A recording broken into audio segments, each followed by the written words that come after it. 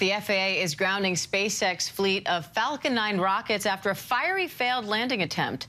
SpaceX successfully launched a batch of Starlink internet satellites yesterday, but when they tried to land the rocket's reusable booster on a barge off the coast, it caught fire and fell into the ocean. ABC News transportation reporter Sam Sweeney joins me now for more. Sam, failed landings by SpaceX are rare, and so are groundings. So how significant is this, and why did the FAA make this call? Well, the FAA made the call because they want to ensure that the public remains safe during these launches, and that's exactly what they're trying to figure out. They are waiting for results, data from SpaceX to explain what happened here, why it happened here, and how they're going to prevent it from happening again, and ultimately determine if there is a public safety threat.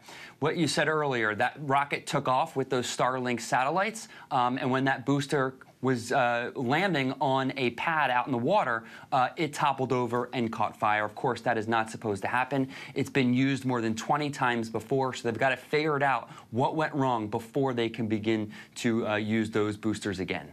And SpaceX is also trying to launch 4 private astronauts for the first ever commercial spacewalk. This mission by Polaris Dawn, it was already scrubbed twice over helium leaks. So what's the latest on that mission, which would make history once it happens?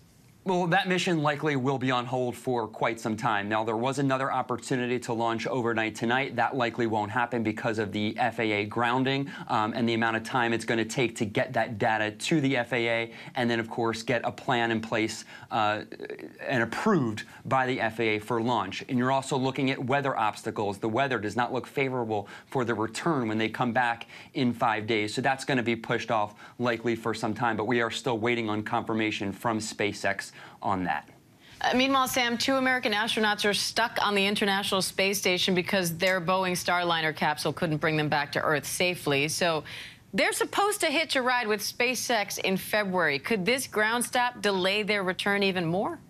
It possibly could. You know, that NASA launch that is supposed to happen with 2 astronauts, it was 4, but now they need room to bring the 2 others that are up there back, was supposed to take place in September.